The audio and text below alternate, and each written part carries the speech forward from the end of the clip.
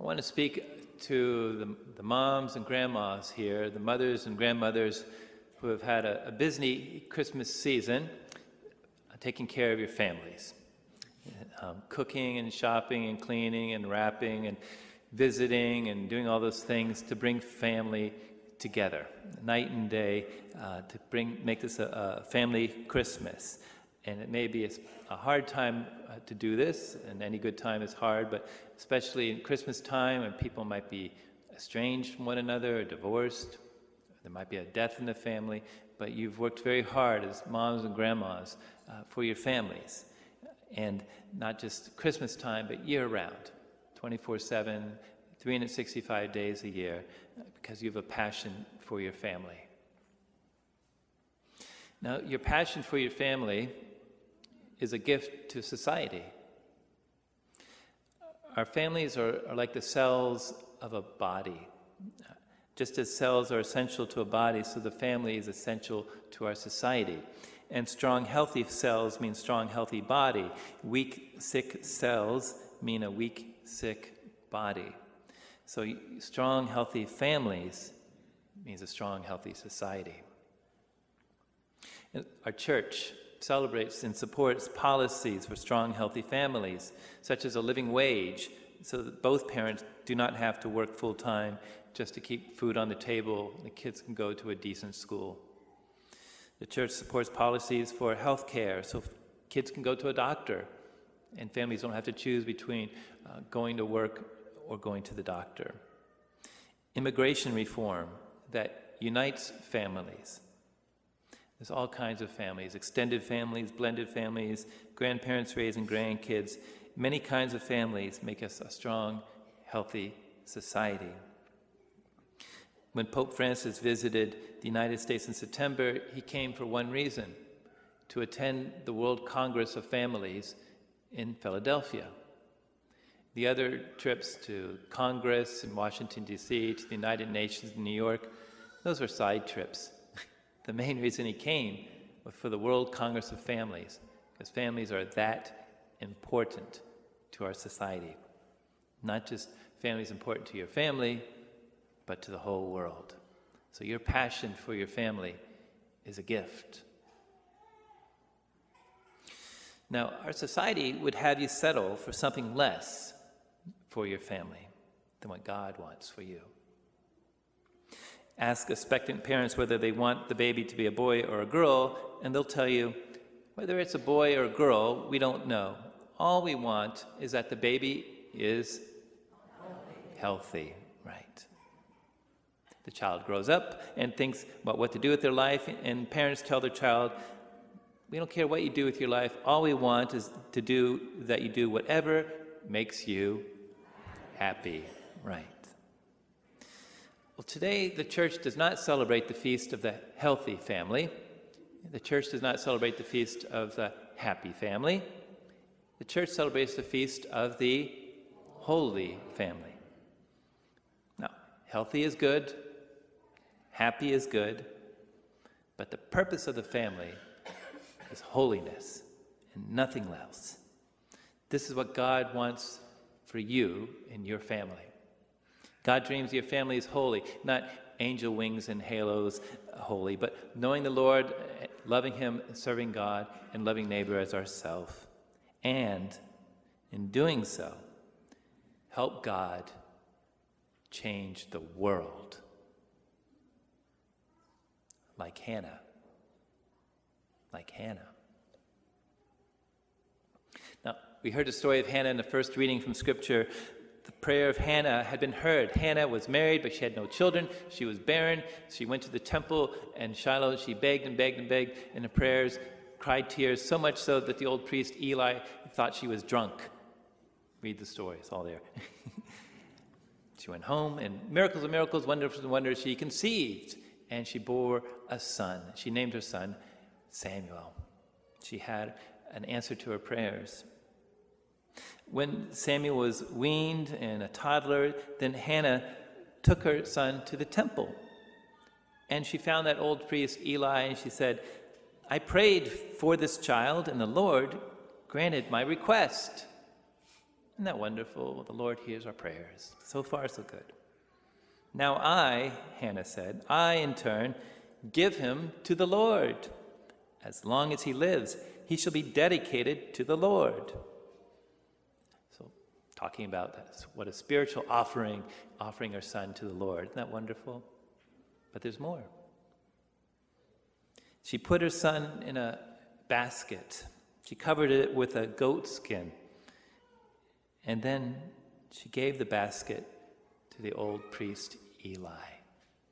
That's when she did it. She gave her only child, her precious son, the answer to her prayers, to Eli. And then she left. She went home. Hannah left Samuel there at the temple. The mother went home without her son. Now, moms and grandmas, you're probably thinking, like, what kind of mother is Hannah? I mean, what mother would abandon her only son to the care of an old priest? Nothing against old priests, but that's not what we do. Now, you might be sympathizing and say, okay, there are days and there are years when I'd like to give my kid back, and then it's like, I'm done.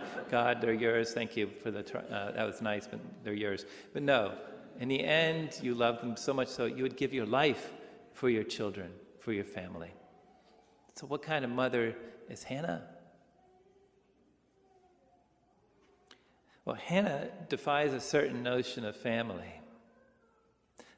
From time to time, politicians talk about family values. They make it sound like family values is a book in the Bible. It is not. Instead, the Bible is gospel values. And the first gospel value is put God first. The Lord gave us 10 commandments. The first commandment is, you shall not have other gods besides me. You shall not have other gods besides me. In other words, put God first. Now, it's true, the fourth commandment, it's important. The fourth commandment says, honor your father and your mother. We are to take care of our families. But the first commandment is first. Put God first.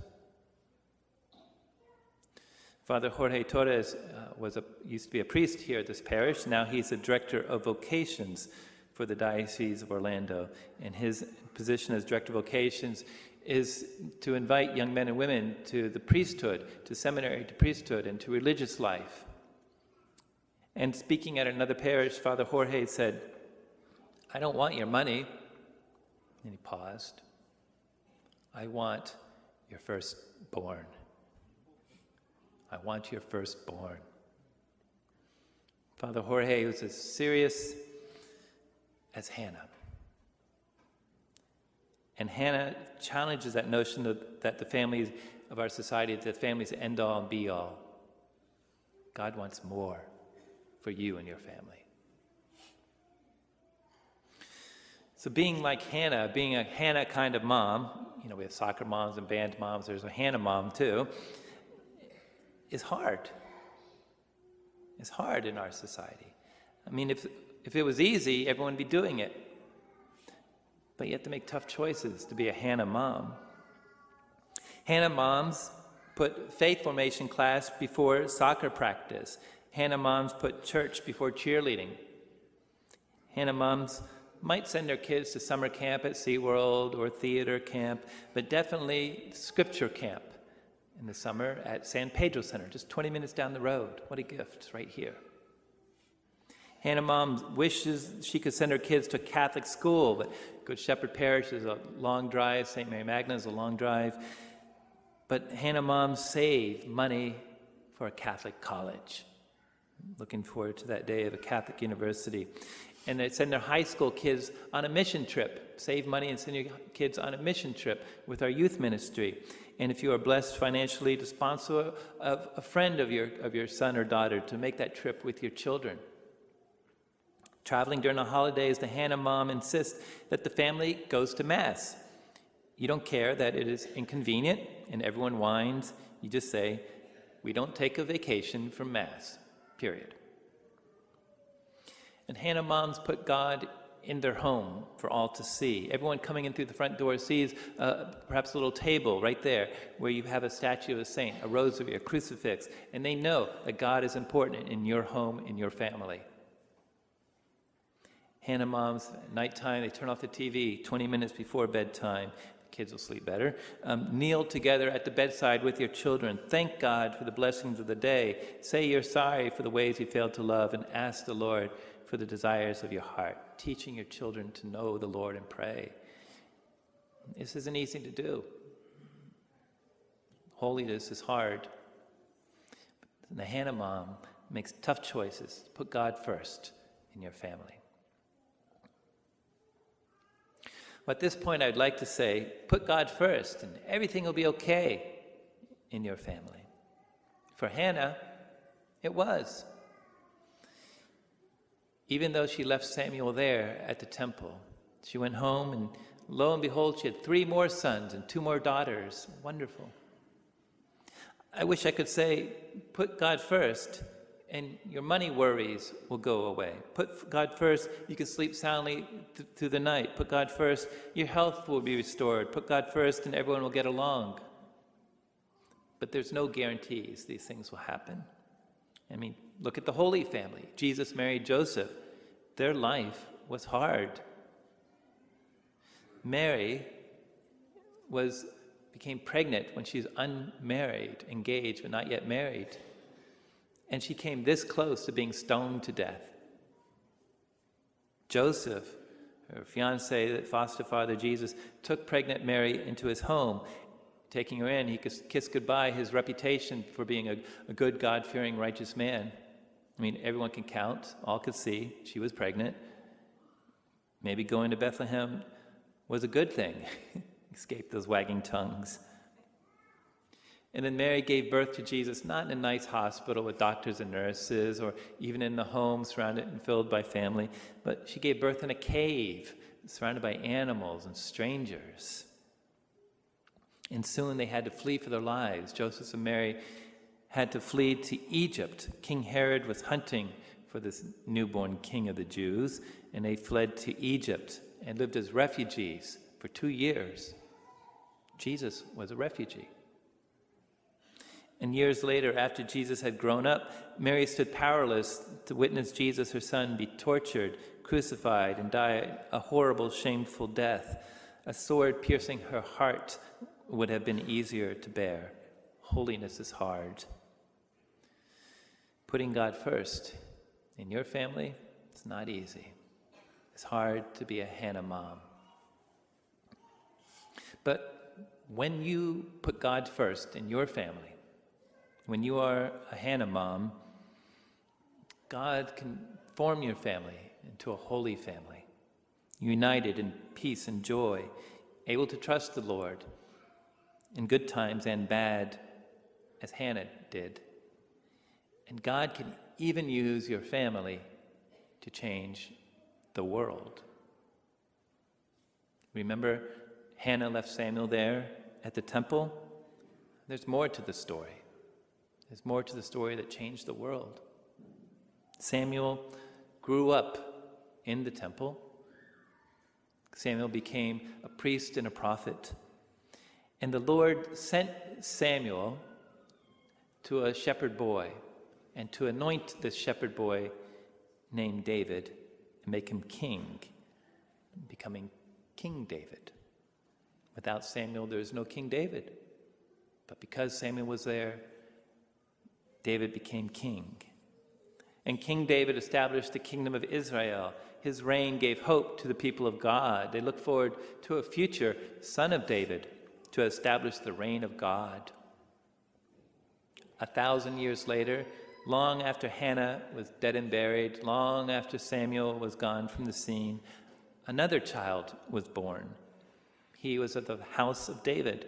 He was the King of Kings, the Lord of Lords, promised through the ages. He was born to save the world. This was God's plan. And his plan to save his people was put in motion when Hannah left Samuel there. Her sacrifice made possible the salvation of the world. All this happened because Hannah left Samuel there.